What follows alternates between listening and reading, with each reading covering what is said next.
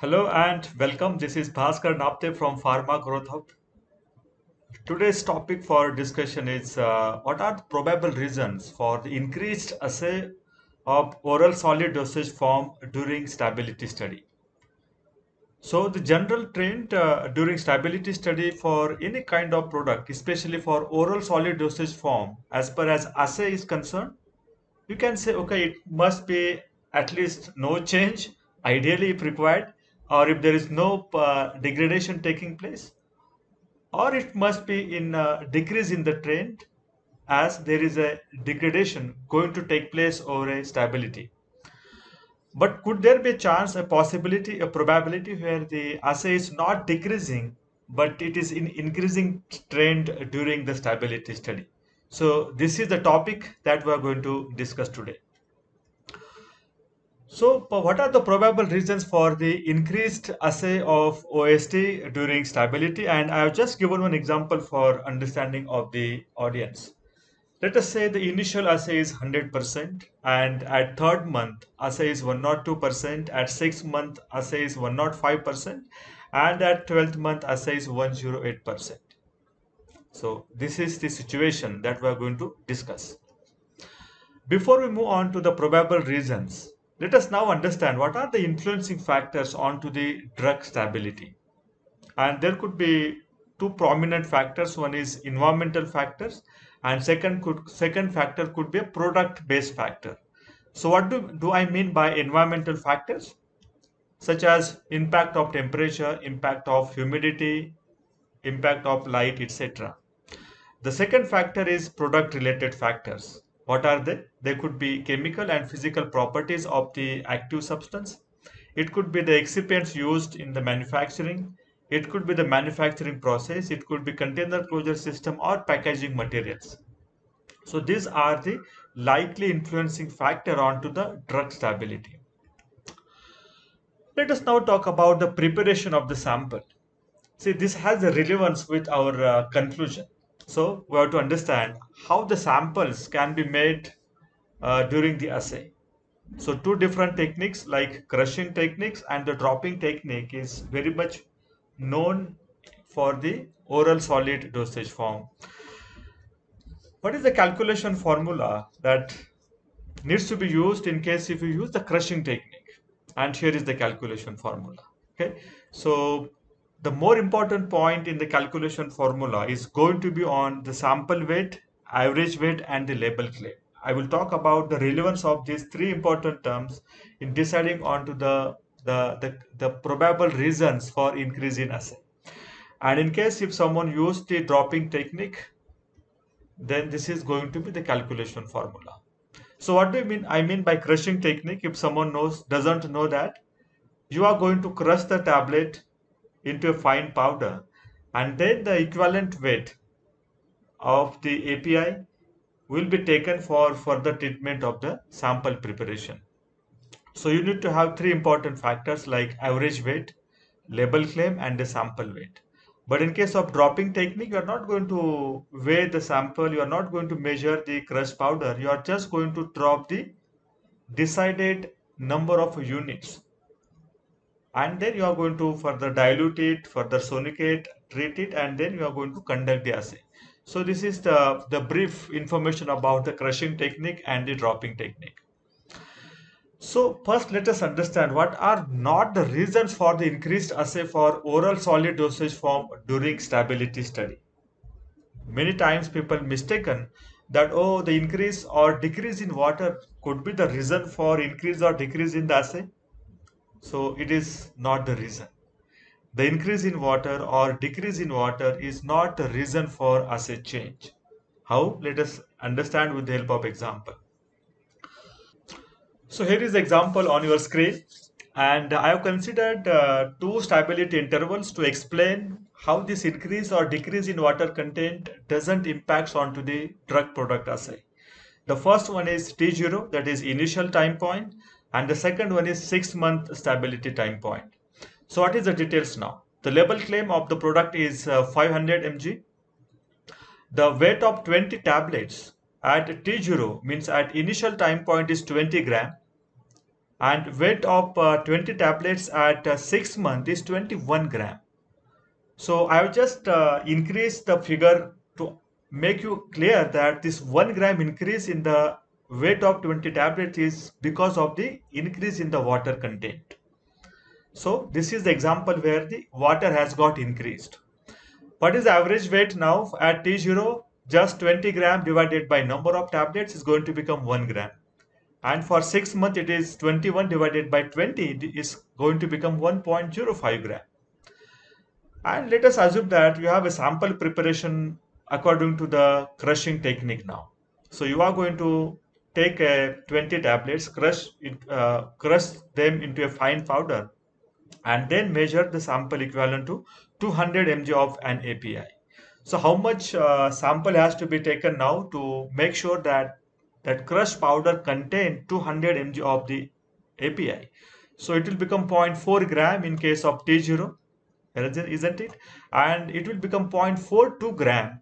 I'm sorry that the gram unit is missing there, but it is going to become 0.42 gram in case of the 6 month, right? So that 0.42 gram will have again 200 mg of the API. So this important factor I need to calculate. Average weight divided by sample weight into label claim. Why? I will explain very soon. So what is average weight in case of T0? It is 1 gram divided by sample weight is 0.4 gram divided by label claim, which is 0.500 gram, because 500 mg is going to become 0.5 gram. So this factor comes to be 5 in case of T0. If I calculate the same factor in case of 6 month, now what is the average weight in case of 6 month? 1.05. What is the sample weight? 0.42. What is the label claim? 0.5 gram. Again, the factor is 5. Is there a change in the factor now, average weight divided by sample weight into label claim in case of T0 and 6 month? Absolutely no. So even though there is an increase in water content at 6 month, our factor has not got changed. And let us look at this particular calculation formula now. So in case of your crushing technique, your calculation formula contain this factor, average weight divided by sample weight divided by label claim. So if this factor is not going to get changed, even though there is an increase in water content or even there is a decrease in water content, the one thing we can clarify that the change in the water content is not going to affect our drug product assay. The first important point. And in case if you are adopting the dropping method, now there is no mention of sample weight, isn't it? And the label claim, which is part of the calculation formula, is certainly not going to get changed.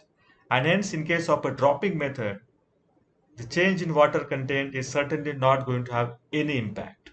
I hope you are clear with this important information. Let us now try to understand what are the probable reasons for the increase in assay of a drug product, OSD specifically, during the stability. The first important point is, now these are all probable reasons, interference of a placebo degradants with an API during the stability study.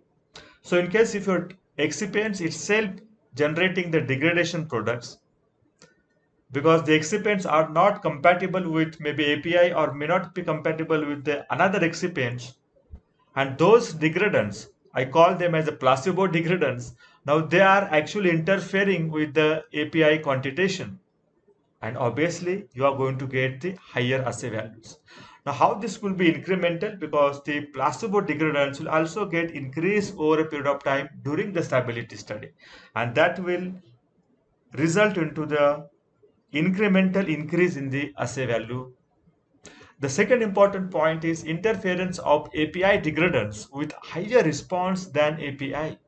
I mean, your method is not a stability indicating method, and there are certain degradants which are having the higher response than your principal peak or API.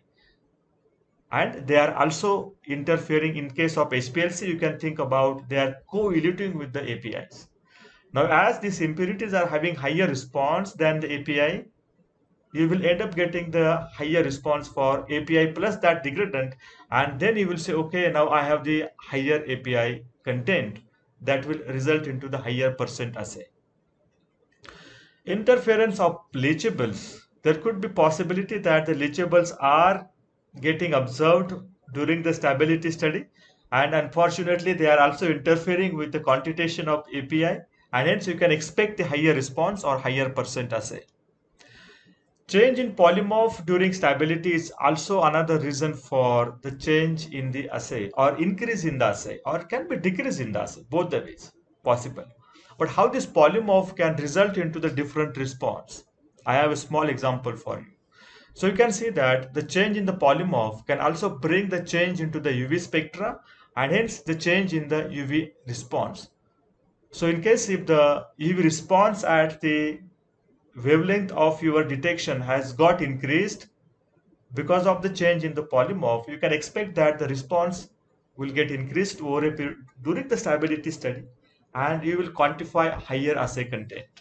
So the change in polymorph can also result into the incremental increase in the assay, because the polymorph change is also incremental in the nature, isn't it? And that's the result in the incremental assay value. The next important reason could be the change in the pH of the formulation. I mean, this could be a quite uh, thin possibility, but could be a possibility that initially your pH is, let us say, maybe 4.5, and slowly your pH of the tablet or capsule is now increasing, maybe 4.5 to 4.6, 4.7, and 5.0, something like that. Now the concern over here is now the pH also impacts your spectral characteristics, especially the UV spectra.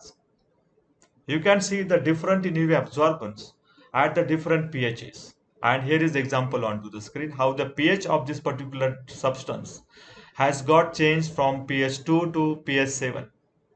You can see that the drop in the response. So now this pH impact will not be on your standard, because standard doesn't contain the sample matrix, isn't it? But this can certainly impact onto your sample solutions, and that can result into the different response. And if the response is found to be on higher side, you can certainly end up getting the more response and more percent assay. So this could be the reason. And again, the last reason is conversion of impurity into an API over a period of stability. A very thin possibility, but you cannot neglect that possibility for increase in assay over a period of stability time point. So I think this could be the probable reasons for the increased assay of a oral solid dosage forms during the stability, and some of these reasons could be applicable for another dosage forms as well. Thank you so much, but in case if you have some another probable reasons for incremental assay values, please let me know in the comment box below. Bye bye.